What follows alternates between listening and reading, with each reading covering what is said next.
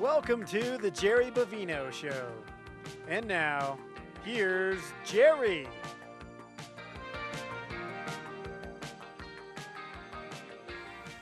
Jerry Bovino. We're back with Bull Market Mortality. Scott Courts. You can't miss him. Great guy. Scott and I over the years have talked for years and years about doing a show together. We always hang out with the locals over at Jour de Fête with Olivier there.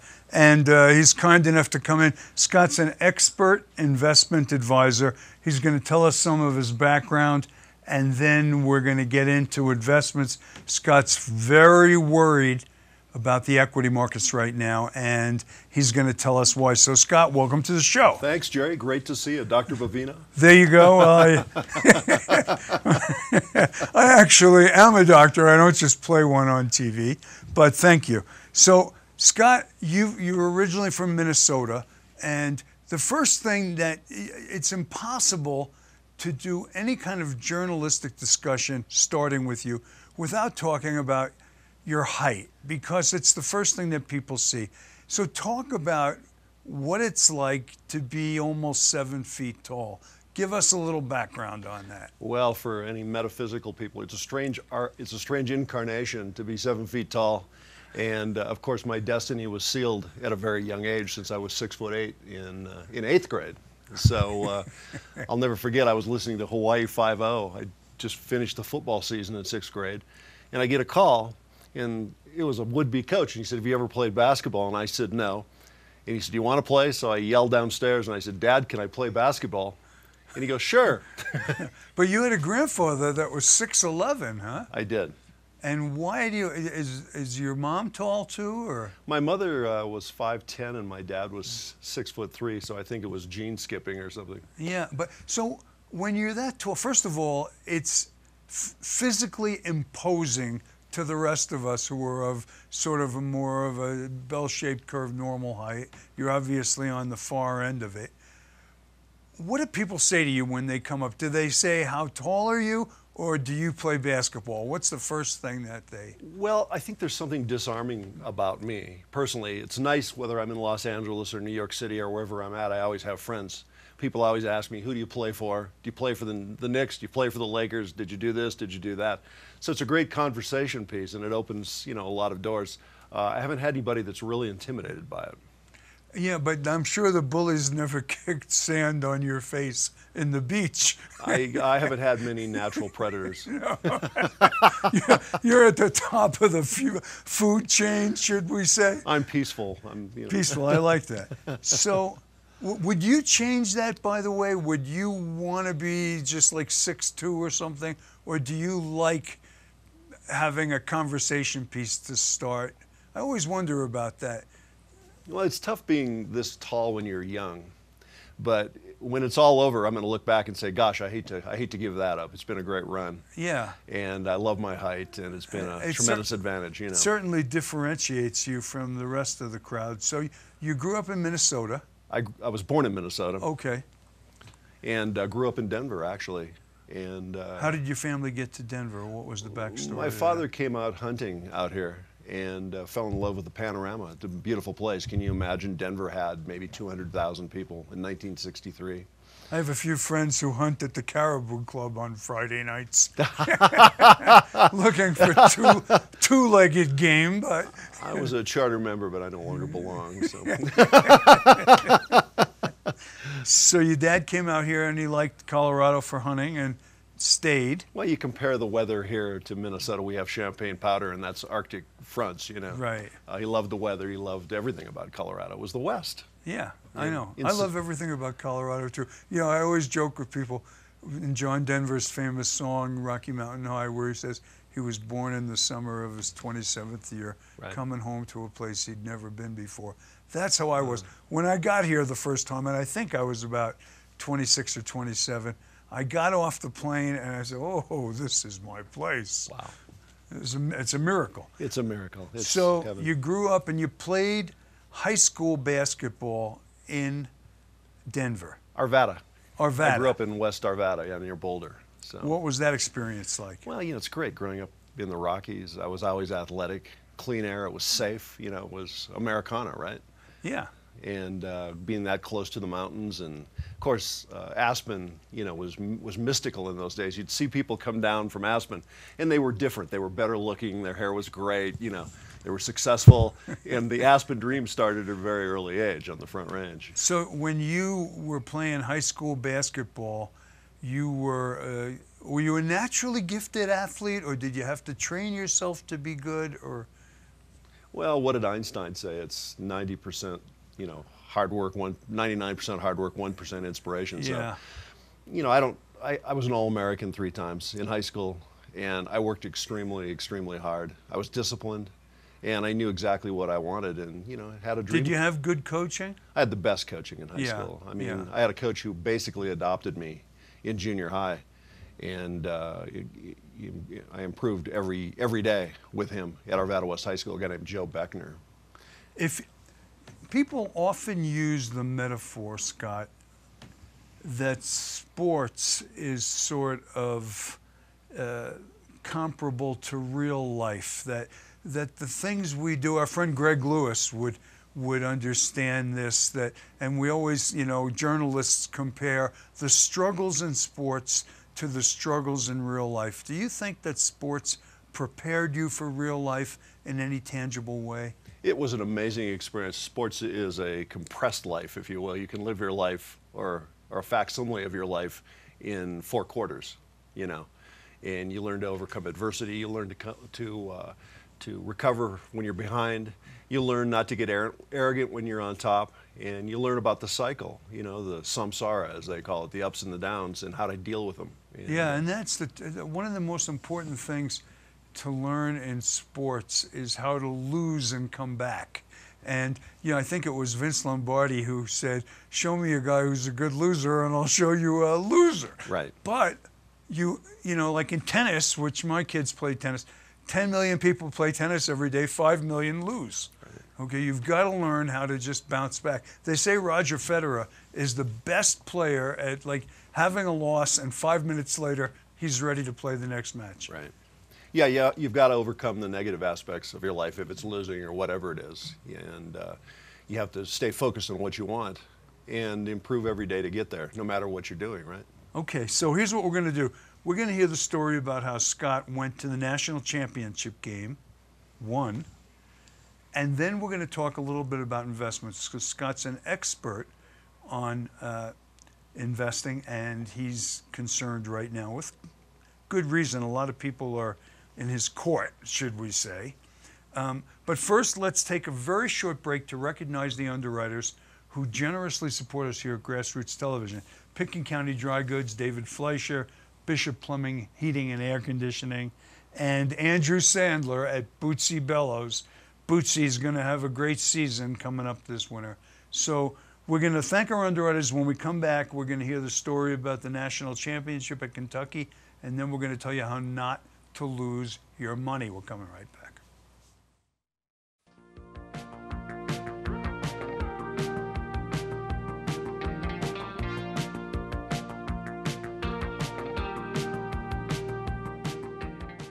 Bishop Plumbing and Air Conditioning, serving Aspen and Vail for over 40 years.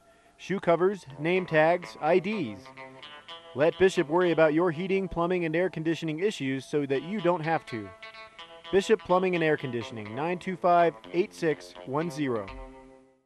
Pitkin County Dry Goods opened its doors on July 4th, 1969 as Aspen's source for 60s mod fashion. Joining the sophisticated with the informal, Pitkin County Dry Goods offers an eclectic mix of creative boutique designers and wearable fashion basics. Aspen's oldest clothing retailer, Pitkin County Dry Goods, continues to deliver renowned customer service and innovative style to a loyal local and international clientele. Pitkin County Dry Goods. You can reach them at 520 East Cooper Ave or give them a call at 970-925-1681.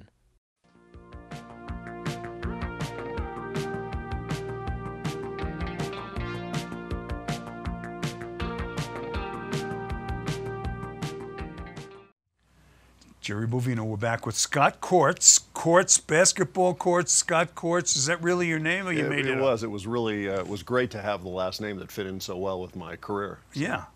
Yeah. And Scott's an expert on investing. He's going to tell us about his concern about the bull market, which is the longest in history. In history now, As of Tuesday. Yeah, the S&P hit all-time record highs. But let's just finish up talking about your sports career. So you're in Denver in high school. You had a huge game against Cherry Creek that sort of catapulted you into the national spotlight. Talk about that. Well, it's interesting. It all came down in high school. I mean, I was being recruited by 7,000 schools. It was overwhelming. 7,000? Yeah, I mean, when you're that... Are there 7,000 schools? It was just incredible. I mean, I had to have protection. I had guys in suits following me around in school, and you know, it was an amazing experience. I had nothing else to compare it to. So youth is wasted on youth, right? If you don't... You didn't know how great... I thought everybody went through that, you know. I knew better. But the NCAA has very strict regulations about recruiting. But did you find that some people were trying to skirt that? I mean, nowadays they seem to do it all the time because there's just so much money involved in college sports. And talk about that phenomenon. Well, there were always, you know, in life there's always incentives. Like we were talking about the metaphor for life. But, you know, I had an ethical coach and my father was ethical and we decided not to cut corners. And, you know, I was recruited by the top 5 schools in the country. Did they have to go through your coach? How do they contact you? What's the regular? Well, how does it work? Most of us don't know. You know, the big day for me was in that game in Cherry Creek when I played against a guy named Brian Johnson. We were the 2 biggest recruits in Colorado and the country. We were both top 10 athletes in the country. And I dropped 29 points that night and 18 rebounds. And I always loved to stay around when I had great games. You know, the crowd went empty. I could still smell the popcorn and the body heat. The doors were closed and I'm alone in this gym after all that adrenaline. So I always stayed around and worked on my game. I looked at what I made mistakes. Even though I had a perfect game, I knew I could have improved in certain areas. So I'm in there shooting and all of a sudden I hear this on the metal door outside and I open it and there's Lute Olson and Dean Smith and Coach Joe Hall and the greatest coaches in the country, and they come in and they did a combine with me. But they actually came personally to Denver to interview you. The bleachers were full of the top coaches in the country that night. I think there were 50 top coaches that night watching that game. And we went through the combine, they tested my skills, and they all joked, and they all said, he's mine, he's mine, he's mine, he's mine. How do they test your skills? What do they actually do? They wanted to see how my left hand was, how my jump shot was. Could you go to your left? Oh, yeah. See, that's a big plus. I owe Bill Bradley, Senator Bill Bradley, Rhodes Scholar Bill Bradley, a great honor for that. We'll talk about that when you're ready. But they all were saying, he's mine, he's mine, he's mine. And literally, how efficient is the market? 2 days later, I was ranked top 10 in the country. Because of those visits. Yeah, great attitude. You know, it had all the monikers, and that was my junior year. So okay, so that was your junior year, Yeah. and they're already coming around. Well, they were there in junior high. I mean, it was crazy. I had these guys in suits that would approach me at football games, and when I was watching, and say, hey, you know, we're from the Colorado School of Mines, and how's your science? But did you actually go visit? How many colleges did you visit? We were allowed to visit 7. And I went to USC, and funny story about that. What's the story about USC? Well, you know, I grew up in an insular world, of course, with sports like that, and I'd never seen anything like USC. And I get there, and my God, you know, it's just this urban football splendor. I went to a party that night, and everybody's getting high. I didn't, but everybody got high, and beautiful girls, and it's like a scene like I'd never seen in my life. And even some of the athletes were smoking weed that night. So I went to the coach the next day. I won't mention his name. And I said, Coach, we got a problem. Your players are like smoking weed and partying. And he said, well, what time were you in last night? And I said, well, before midnight. And he goes, sleep. That's all that counts. So, of course, he was fired the next year. I checked that off my list. But I visited Wake Forest. There was a coach named Lute Olson, one of the great coaches in the country at Iowa. I visited Kentucky. I visited UCLA. And decided to go to Kentucky. Kentucky was always a under Adolph Rupp, right? The legendary Adolph Rupp, who died while I was there, and my coach was his assistant coach and his successor, which were very difficult shoes to fill. Yeah. Yeah. All right, so you chose to go to Kentucky, and in your freshman year, did you get to play? I did. Yeah? Yeah, I did. That's unusual for a freshman to get to play. Well, it was a great team. We all worked hard, and we all had talent. So there was a great opportunity. It was a special team because that's the team that the legendary coach John Wooden had beaten the year before to win his number John 11 Wooden at UCLA. At UCLA, his number Yeah. 11 Final Four championship. And in talking with his people, he retired that year, so UCLA was out of the question for me. But they all suggested that I consider Kentucky because they had 7 guys coming back. And that was like the spotlight on, unbelievable. Kentucky basketball is a big deal. Right. Well, I didn't realize how big the tradition was, if you can imagine. I mean, it was the place to go, and I just chose it because I liked the people and I liked the program, And you won the national championship your first year. We won it. We beat Magic Johnson on the way to the finals. He would come back and win it the next year. We went 32. He was at Michigan State. Michigan State. That. Yep. Yep. And we went all the way. It was the most incredible experience. Did you get a ring? Life. Did you get a ring? I have a championship ring and a watch. But you don't wear it, though. I noticed that if I had a championship ring, I'd probably have it in my nose. I should have brought it. I'd keep it in a safety deposit box. What's funny is my son-in-law Dalton is a big Longhorns fan, Texas Longhorns, and he loves their football. And one time I wanted to get him a cool birthday present. So I went online and I found from the 2005 year when Vince Young won the national championship. Sure. Remember? One of the players was selling his ring. It was really sad. He needed money. Yeah. And so I bought it for my son-in-law. And he wears it and then with his friends at the games. When they're. But I said, how sad. He didn't know. No one told him that if he just wore that ring at any car dealer in Texas, he'd never worry about making a living. No kidding. Yeah, no kidding. We've had that with our teammates too, and we try to, when they, if they have financial problems, we're trying to help them out. I get calls often from teammates. Yeah. Unfortunately, most athletes aren't preparing as much as they should for their future. And well, that's our perfect segue to go into investing, because athletes make phenomenal sums of money, but they're ill prepared to know what to do with it. And so many storied athletes, whether they're boxers, basketball players, Allen Iverson, $140 million. He's broke. Right. Totally broke.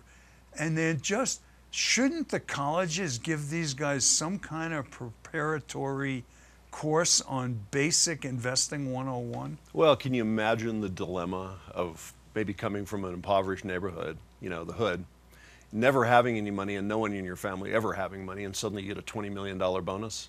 Yeah. And most of us know how quickly money goes, right? There's nothing more fluid. There's unlimited goods and services. It's like I tell my kids, the world is designed to take your money. Absolutely. Absolutely. We have great salesmen in high heels, divorces, marriages, clothing companies. We advise some NBA players, and we have a rule. They have to do exactly what we say. And that's a difficult discipline to impose. That's a good rule, though. I saw this little YouTube video of Shaq, and he was talking about when he got his first $30 million contract, which is almost 30 years ago. Right. And he said, 50 guys and financial advisors came in and said, Shaq, you give me a $30 million, in 2 years I'll have $200 million. And he said, that just didn't sound right to me. So then I got this little short Jewish guy who came in and said, Shaq, you're going to make enough money. We're going to put you in some treasury bonds, diversified portfolio. I'm going to start a charity so you can employ your family to do good deeds. He said, I like that guy. Yeah. And Shaq is a very wealthy guy right now. He's a wealthy guy. He's a smart guy. And he understood that with that kind of cash flow, all he has to do is maintain his principal and stay ahead of inflation initially. And he did that. And, of course, he's got an afterlife now with advertising and promotion. It's a beautiful thing. Okay, so start out now. You are an investment advisor. Which company do you work with?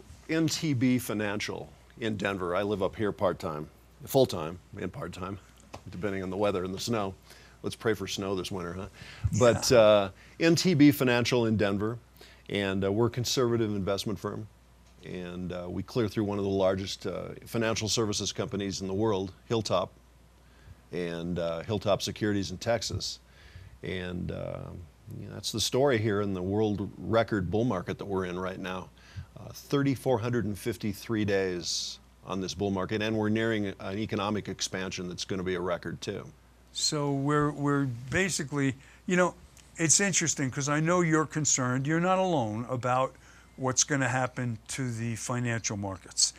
But Yogi Berra said that it's always difficult to make predictions, especially about the future. Right. So give us some of the warning signs that sophisticated investors like yourself are starting to see little red flashing lights that say that the strongest oak tree in the world doesn't grow to the sky.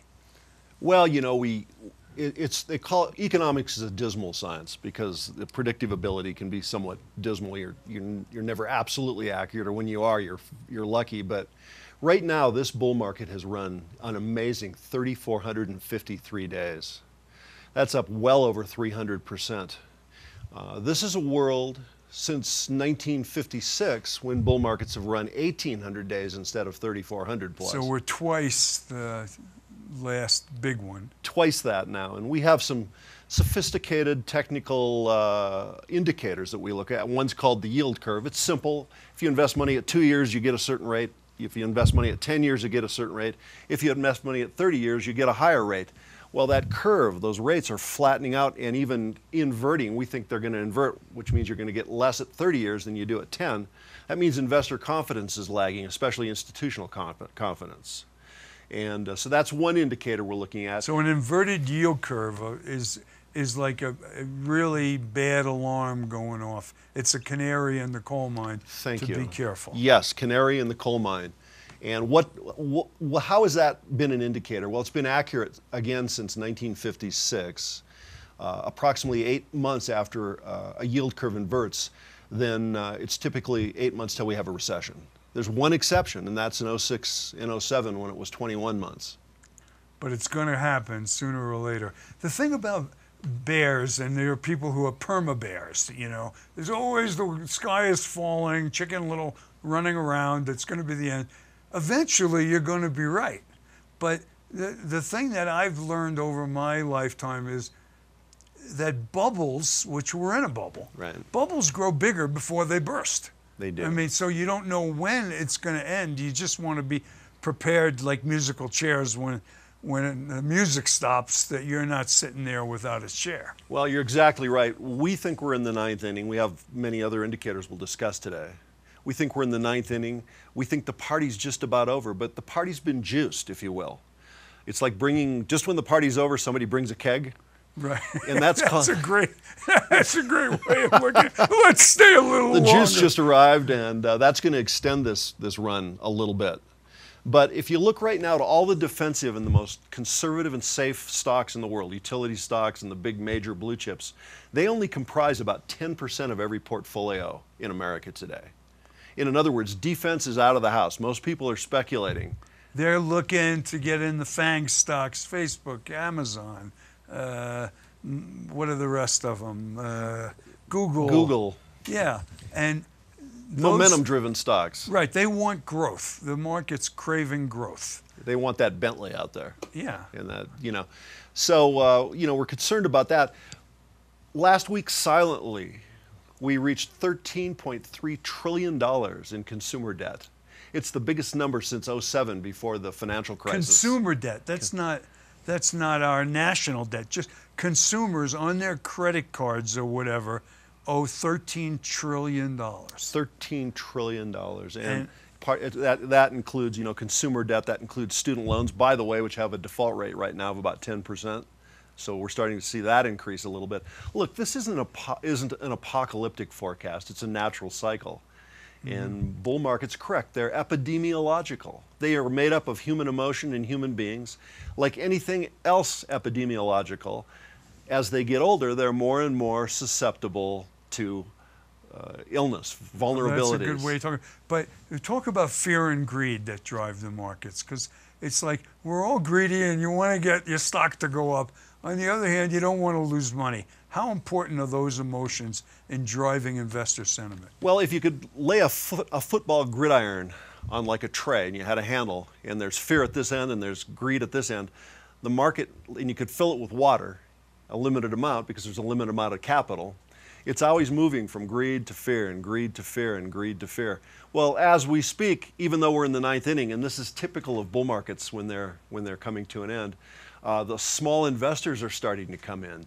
I noticed J.P. Morgan is giving free trades today, 100 free trades. I saw that on CNBC yesterday morning where they had an ad that said, you know, free trades, first 100 trades are free. We call them odd lotters in the olden days. I've been in the business for 36 years. They're small investors and they always come in at the top. And it's really cruel because these big institutions even promote it. And that's another indicator we're looking at right now is a small investor rush to the top. So it wouldn't be good financial advice. Sometimes you'll hear people say, sell everything, get me in, you know, gold or whatever, Bitcoin. You wouldn't advise your clients to sell everything. No, you know, there's a certain strategy you execute at this point in the market. We have to remember that in 2008, during the financial crisis, the S&P 500, which is an index or measure of stocks, was down 57%. And the only people who really lost out in 2008 were the people who sold in the trough, people who had low quality investments and sold because the market was back to normal by 2013. And of course, the rest is history today. Yeah. So the idea is you start looking at resilient, high quality, enduring, competitive investments, whether you're a private investor, a real estate investor, or a stock and bond investor. The key word is quality. Strong balance sheets, lots of cash. Try and find companies that are selling below their asset value, below book value. Classic Graham and Dodd stuff. That's like Warren Buffett Classic, stuff. yeah. So what companies, give us an example of a company like that will do well in general, in bull markets and bear markets. What companies like have real earnings that can be sustained? Well, you look at we call them the ambassadors. There are quite a few, 53 companies right now that have increased their earnings for over 25 or over 25 years. Amazing, amazing balance sheets. And again, these are companies that have enduring competitive advantages. And you know, companies like Exxon or Procter & Gamble. And they're out of favor right now. They are out of favor. I own Procter & Gamble. It's done nothing. You know, but I'm that kind of investor. I like predictable stocks that go down every year. Well, the case of Procter & Gamble or companies like the ambassadors that we're discussing is you've gotten great dividends while you wait. Dividends that were greater than anything you could get in the bond market or CDs at banks. They've been paying 2.5% to 4%. Well, our payday's coming. Gretzky, if I could use a sports analogy, was a great hockey player because he always knew where the puck was going to be. Yes, instead he of skated to where it was going to be, not where it was. In the crowd, yeah, where the lower paid guys were. And, and that's what we have to be in this market cycle. We have to shorten our bond yields, buy high quality bonds. So do you think interest rates, you talked a little bit about in our email exchange before the show, you talked a little bit about how the Fed kills bull markets. Yes. The Federal Reserve, interest rates. Explain to our viewers, Scott, how important are interest rates in sustaining a bull market? Well, that's a great question. Every great bull market is always preceded by what we call a moderation. Scientists would call it a Goldilocks period, and that's where all the conditions are just perfect to promote that bull market. For example, up until the springtime, we had suppressed inflation, less than 1%, de minimis. We had low interest rates, almost 0%, and we had lots of capital pouring into the markets. And that creates a very, very low volatility market that brings in speculators and more speculators. Well, in the spring that all ended, and suddenly we're now at 2% inflation. We think inflation is going to go to 2.5%. 2.5 is a problematic number because the Fed has to start raising rates quicker to stave that off and maintain price stability. We suddenly have interest rates that are rising. We think we're going to have 2 or 3 more interest rate increases on the part of the Fed. We have an unprecedented example of a president asking the Fed director, Jay Powell, not to raise rates anymore. Why? Because the Federal Reserve murders bull markets. And he knows that. I mean, basically, stocks give you some discounted present value of their earnings stream, and as interest rates go up, the value goes down of those earnings, and that's the problem that President Trump sees coming, is as soon as we jack up the interest rates, it's going to slow everything down. But here's the interesting thing, and even I don't know why, and I haven't heard anybody, we should have like inflation up the wazoo right now. Right. Everything I buy seems to cost more. My electric, it's like nothing's cheaper. Right. And yet, they always say inflation, oh, it's 1%. It's like, why don't we have inflation? Well, we do. It's creeping inflation. Inflation is too many dollars chasing too few goods. There's a lot of dry powder on the sidelines. We're seeing a 3.5% inflation rate in oil. In petroleum, we see that when we fill our tanks. And the real rate of inflation right now is about 2.3%. Now look, basic economics says you can't have full employment without some reasonable rate of inflation. But again, once we reach 2.5%, that's when the Fed begins to murder the bull market, because they have to raise rates in order to keep price stability, so we're not overpaying. We don't want a Weimar Germany here. We have hyperinflation. But the trouble with higher rates is it doesn't stimulate investing anymore. It takes money out of the stock market. Because then they have a better choice to put it in bonds and get a reasonable return. Right now, this is just my own personal opinion, but I'm sure there's some validity to it. A lot of people are just buying stocks because they can't make any money in bonds. That's exactly what's been going on. That's not a good reason necessarily to throw your money into stocks that are already trading at multiples higher than the balls on a giraffe. Paying too much. Asset dilation. We see it in real estate. We see it in the stock market. We see it in new cars. If you've looked at a new Chevrolet Tahoe as an example, they want $71,000 for that car. Are you kidding me? That's wage inflation. That's insurance inflation that built into there. Our concern right now is what you're talking about. We call it disintermediation, when U.S. investors are going other places to get yield, high-risk places. As we'll talk about, the third world country right now is a big concern of ours. The U.S. dollar is getting more and more expensive because all the money's coming to the U.S. because it's the last bastion of safety.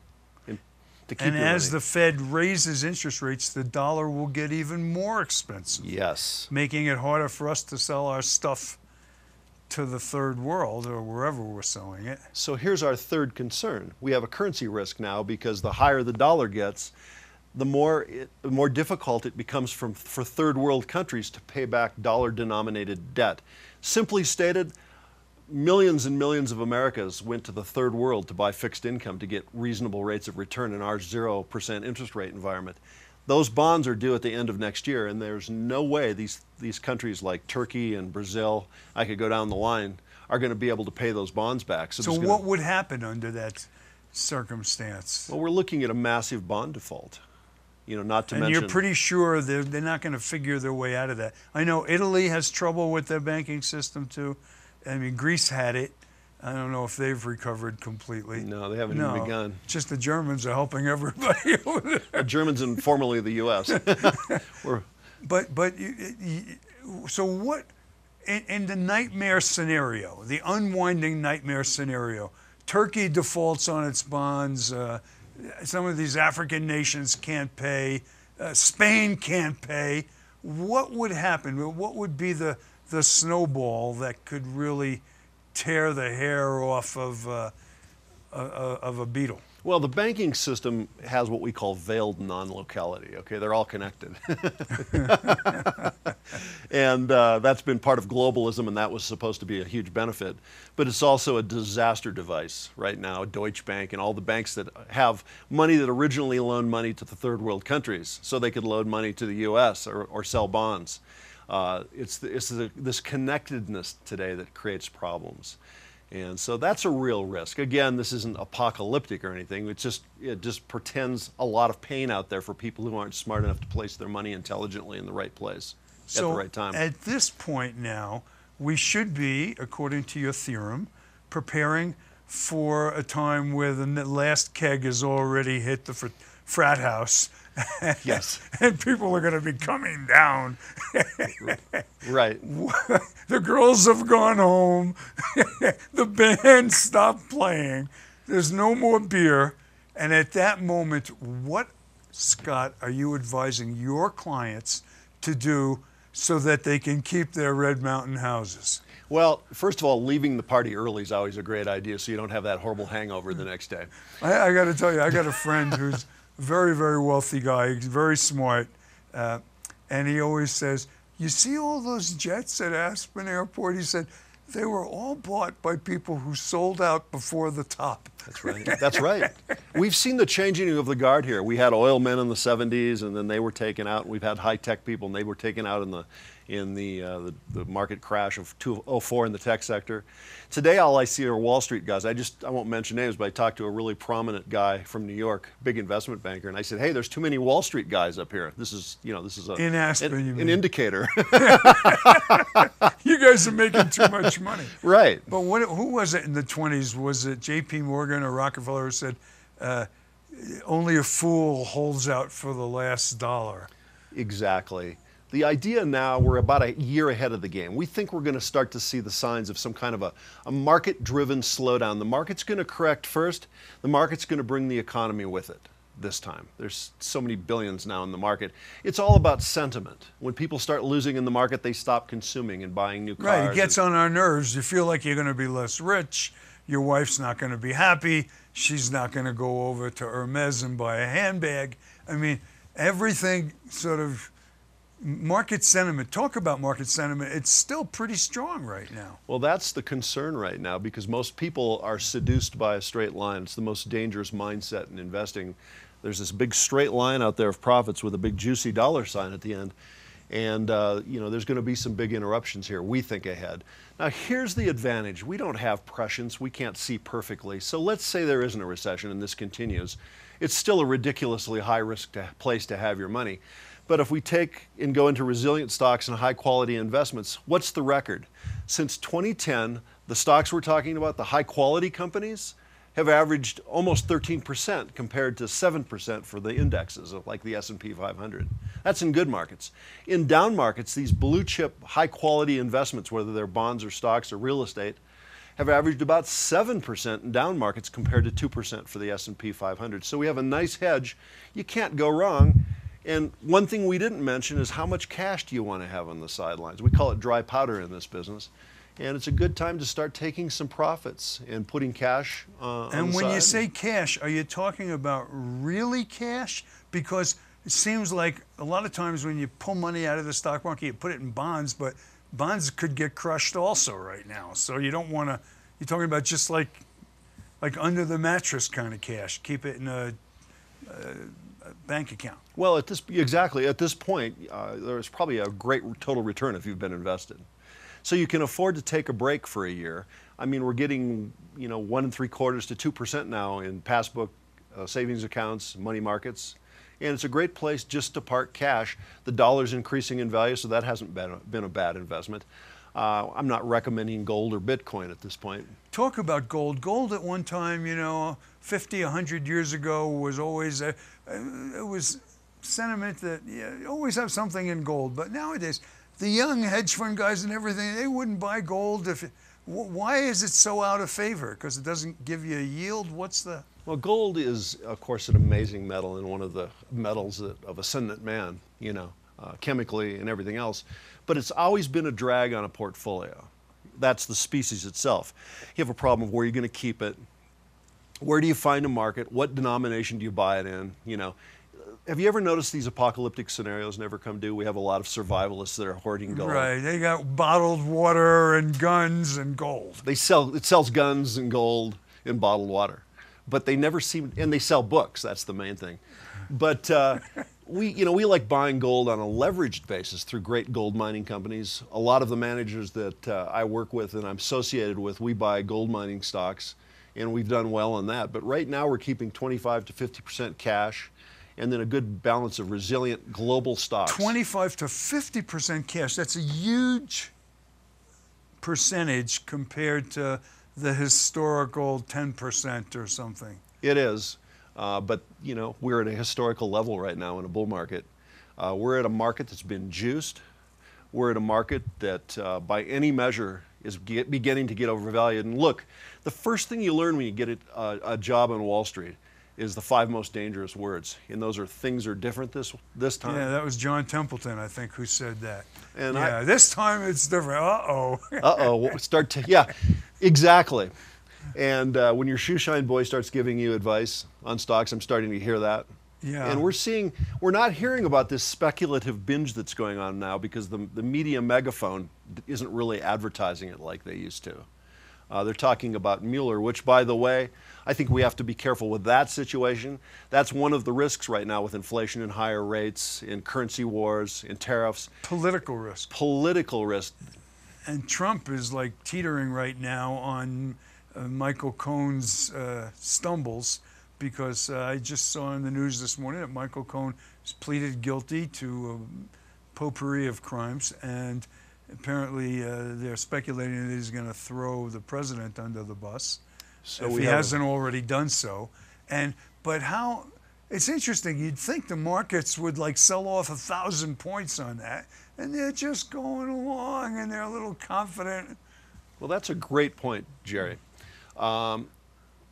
You look at this situation. We went back and took a look at Watergate, for example, and it took it a couple of years to actually discount the market. The thing to remember about politics is politics causes volatility. Markets are driven by earnings. We're expecting 21% growth in earnings this year, which, the party's juiced, right? Right, the party is juiced, and at the end of the day, the earnings the companies throw off are going to define the height of the S&P 500. That's basically, unless those earnings are jeopardized by something. Well put. So what we're looking at is 10% growth in earnings next year, a big slowdown as people begin to feel squeezed. And people are beginning to feel squeezed now, especially with inflation in the food sector. We don't feel that much up here in Aspen. But if you go and you travel, which I do all the time, I have foundation accounts all over the country, and I go, and this prosperity is not equal. I mean, I go to California and there are people living under viaducts. I go to Minnesota and there's poverty on the streets, people living on the streets like I've never seen before. I mean, something's up, isn't it, Mr. Jones? Remember that line from Bob Dylan's song? Yeah. But most people aren't aware of it. The upper middle class is gone. We have a middle class and a lower middle class. We have a problem with distribution of wealth, which is becoming incendiary. We do have, unfortunately, the thing that defined America as the greatest country in the world was the strength of our middle class. Yes. And we're losing that. We're polarizing now. The rich get richer. Aspen, Colorado. I mean, you walk into a restaurant, you can't get a seat for $40 tacos or whatever. And you go somewhere else and people don't have, the ability to pay their electric bill. So that disparity, income disparity, is growing bigger. And that's not a healthy thing at the end of the day. Well, you study history, and if the chest pains of democracy are when you start hearing the word socialism and the incendiary talk of revolution. We're seeing revolution in this country right now. I mean, with everyone has a screen and they can see, I wonder what the poor people are doing today attitude. Why not let them eat cake in that 1%? And something, that becomes a real problem. But ironically, and I always make this point, even in the last election cycle, my joke is that Bernie Sanders learned a valuable lesson about socialism because the Democrats took the votes he earned and gave them to Hillary. Yes. But Bernie Sanders could have won that election if they just would have let it have its normal, organic end rather than trying to pick a candidate. His message, his socialist, egalitarian message resonates with a lot of the country that isn't doing well. Well, it's a messianic appeal to a leader. We had it to a certain extent with Obama. We have it with a populist trend now with Trump, where there's a sense that one man can completely change the system and make a difference. And it's a lie. I'm hoping that in the next election that the Democrats are able to move a little bit to center like they did during the Kennedy administration. And like Clinton did in his second term, because he knew Yes. that's why he was successful in his second term. It's like we're really there's an old aphorism that Americans like. They pick their politicians from the left and the right, but they like them to govern from the center. Yes. This kind of like Dwight Eisenhower kind of, prosperity and not doing too much to screw things up. I think that's true. Okay, so what's the worst mistake right now? Okay, a guy's got some money in his Fidelity account or wherever. Maybe he can't afford an investment advisor like you. Maybe he can. Maybe he should call you. But what's the worst mistake that the average investor who doesn't have professional advice is going to make tomorrow? First of all, to get full exposure in the market in high-tech stocks or any sectors that are overvalued. They're going to be great long-term, but in the short term, there's going to be a lot of bloodshed. Right now, if you've got cash, it's probably a great time to sit on that cash. We may have a year-end rally, but sit on this market and see where rates are at the end of the year. If we have an inverted yield curve, then remain to be patient. Stay in savings accounts, stay in money market accounts, stay in utility companies, conservative ambassador stocks like we talked about, limited to intermediate bonds. That means bonds that have average maturities of 3, 5, 7, maybe 10 years at the most. High quality. You wouldn't go out in long-term bonds right now because if we get inflation, those are going to be crushed like a bug. They're going to be crushed. The good news, though. Although what's interesting is I've been short the long bond personally, and a lot of smart money has been short the long bond, and we've been dead wrong. We've been suffering. As much as we know interest rates at some point have to go up, they haven't. Well, we think there's going to be a process of rate increases now. Look, here's the Fed's dilemma. They know we're going to have a recession. They don't know exactly when. They're like we are. They just know all the indicators are in place. And they need to get interest rates to a point where they can exercise monetary policy, not Keynesian policies of printing like we have the last 16 years. But they want to get rates to the point where they can lower rates again to stimulate the economy. And we aren't at a level right now where they can do that and make a meaningful attempt. So their only choice now, if we had a recession, is to print more money, quantitative easing, That's open what we market had operations. under the last couple of Fed chairmen, but you can't just keep doing that forever. No. And remember, the investments that we're supposed to be in now, I noticed utility stocks, for example, are at the bottom of the list in terms They're of... at the bottom because We need to be contrarians, and we may lose a little bit of money in these high-quality positions. You don't worry about that with bonds because you have a maturity. You get your money back at a given time if you have high-quality bonds. And you just sit for the next year in these contrary positions, and pretty soon we're going to have what they call a flight to quality, where all the speculators and everybody else are going to move into bonds and high-quality stocks, and we're going to already be there, and that's where we make our money. It's a pretty simple equation. Scott, talk about how quickly things can go sour. And people say, well, I'll have plenty of time to talk about how quickly the sentiment can turn, that you get these massive sell-offs in the market, and then people say, well, I'll just wait for it to come back, and they knock it down again, and the shorts jump on it. Talk about the fact that it may be better to give up the last 5 or 10% of the upside so you don't get smacked in the head. We call it leaving something on the table. Bulls make money, bears make money, greedy people go broke. Joan Didion, the great author from the 60s, the narrative muse that had so many great books, she said everything can change in the moment. And it's true, especially in this accelerated high-tech economy we're in. Anything can change. It could be a conflict. We can't begin to predict what we like to call it what the freeze accident could be. We just know we have an aged bull market that's very vulnerable to surprises, insults. These have included, once again, interest rates, inflation, currency wars, tariffs, political upheaval. We're on a high-risk bridge right now crossing the river. What about foreign countries like a lot of the undeveloped markets? China is coming on. Are you promoting investment in those? India? You know, we're concerned right now because China has such a vast overlay of debt. They've completely overbuilt. And because of the form of governance that they have, they're going to recover from that. But it could take many years, just like we're seeing right now in Japan. They had that huge expansion. Yeah, they overbuilt. Back in the late 80s. They bought assets at their dilated prices. I remember Marvin Davis when he owned Aspen Ski Company. and he sold Pebble Beach to the Japanese at a And we massive. thought the Japanese were going to own everything. The Japanese were putting gold on their sushi, remember? Yeah, I mean, it was just an orgy of speculation. And Marvin Davis ended up buying Pebble Beach back at half the price he sold it to the Japanese at that Yeah. point. And I think we're going to see that again. There's a book called The 100-Mile Marathon on China. I think everybody should read it. They're diabolical. They deal in deception. Look strong when you're weak. Read the book. It talks about their economic goals. They're targeting 2045, but they want nothing short than complete and total economic control of the world. You know, it's an interesting scenario. but Chinese have always been a lot more patient than us. They think in like 1,000-year periods. They're not in a hurry. You know, Americans, we have time, you know, half time in the game. We got to get back, and we're not very patient.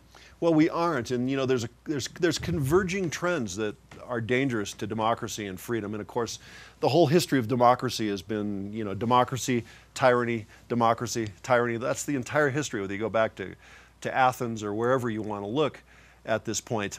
And we also have, it's called gradualism.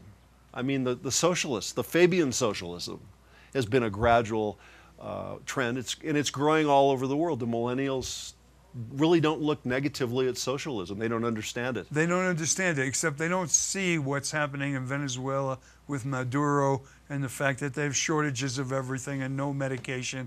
They just think the idea is good. That's why even ideas like communism is a great idea. It just, unfortunately, the laws of human nature haven't been repealed, and it doesn't work. It doesn't promote excellence.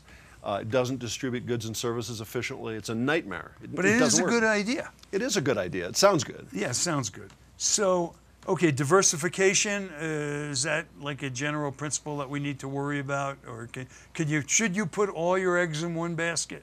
That's a great question. I think that every investor needs to ask themselves.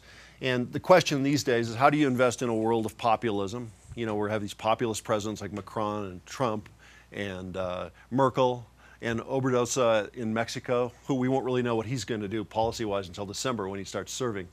But America doesn't have a monopoly on resilient companies with enduring competitive advantages. So in an intelligent tradition of diversification, you want to have holdings all over the world or globally. We tend to have a value orientation. That's just coming back into vogue now. It's been out of style. Most of the value is still in the U.S. right now, though, huh? It is, although, you know, Europe's selling at a discount right now. They have very low sentiment there. They've had production problems because of the winter that they had Where there. are the best places in Europe? Is it still Germany, or where else would you look? You know, these resilient companies exist just about everywhere. You know, there aren't going to be a lot of them. America has the largest number right now because we're the most solid place, safe place in the world to park money, if you will. Are you concerned about Brexit? No one really knows what's going to happen with the UK once they leave the EU. What are we thinking about that? Well, once again, you know, it's an issue of the efficient distribution of goods and services. That's why Brexit is even being considered in the first place. Look, central control doesn't work. We're in a network world right now. We're in the third wave. We've gone from an industrial age economy to an information age economy, and these gaps are replete with uncertainty. Everything's changing, and central control is no longer the trend in the future. It's network control, where a lot of the information and power is distributed to the periphery in the hands of many people. And it's difficult to say today who's in charge, but central control is inefficient. It doesn't work. It doesn't work in the US. It doesn't work in China. Because they're always off on their timing or their predictions or their models. Just, it's better to let the market determine what should happen. Free market. Free market. But you know, it's interesting. I'm a big free market person. But our markets, even in America, aren't free. They're highly controlled. Right. Aspen Real Estate's a perfect example. We won't let you build 1 extra square foot on your house. You know, we'll chop your legs off with a chainsaw if you try to build an extra square foot. So it's not a free market here, but that sort of does control the rarity value and the pricing. It does, but it's only benefiting a sliver of the society again. I mean, you know, we live in a very insular world here, right? And on a percentage basis, the people who live here represent maybe 1% of the population. But they have 1% probably has 60 or 70% of the wealth of America concentrated in places like Aspen, Malibu, Southampton, St. Bart's. It's the same 500 people, by the way. Montecito, California, Montecito. where I live part-time. Exactly. Yeah, exactly. They're not, exactly in touch with reality. No, I always say about Aspen, Scott, we're 2 square miles surrounded by reality. Right. Because Right. you walk around and everybody's going to Matsuhisa, and it's like there's a whole place out there called the United States of America where people don't drink champagne, they drink beer, okay? They go to church, they go to the school fried chicken thing. It's very wholesome. They like guns. It's just like we're in a place it's like not anything like real life. And this is the problem. I mean, how serious is this going to get? It becomes revolutionary and incendiary at some point. That's interesting. I say we're here because real life is grossly overrated. I mean, who wants that real life? Right. I mean, it's brutal. And yet, I know, I know how compassionate you are, and we consider other people. We don't have let them eat cake. No. We want the country to do well. That's the thing. It's like when I grew up in very modest circumstances, I wanted that middle class dream to be able to succeed, and I want it for the next guy. Yes. I want it for the people who are landscapers. I want them to start a landscaping company. I want them to do well, because that's what America is about. So talk a little bit about the investment advisory business as a business. Highly competitive, and yet you've been successful in it for many years. Why do you think? Well, I started out, I'm conservative. And so you don't lose people's money. That's the name of the game. You don't lose money. I could have built my business on speculation, but you're only as good as your last trade. It's like living a night of one-night stands. Right. There's a mentality out there where people want more excitement than they do profit, and I don't want to get into a gambling addiction. That's what they've. So I chose right away to deal with conservative people with reasonable amounts of money, who wanted more money. And we hedged in the downturn. We don't worry about necessarily equaling the indexes all the time. We want to protect on the downside because so many of my clients are people who've worked extremely hard. They're self-made for the most part, and they took many chances to get there, and they want to preserve their principle now. Yeah. It's, what did Renoir say to Van Gogh? Show me the Monet. Well, you've been a wonderful guest. If people want to reach you, Scott, is there a website or do you have a? NTB Financial. NTB. Financial. That's November Tango Bravo Financial. In Denver. Okay. That's the best way to reach me. Very good. It's great to finally get on the show. Thank you for the opportunity. Oh, you've been an excellent guest, as you're extremely articulate and well-versed in your discipline. And if you see Scott in town, go over and say hello. He's a very, very nice guy, in addition to being a guru investor. And we will see you next week. Thanks, Jared.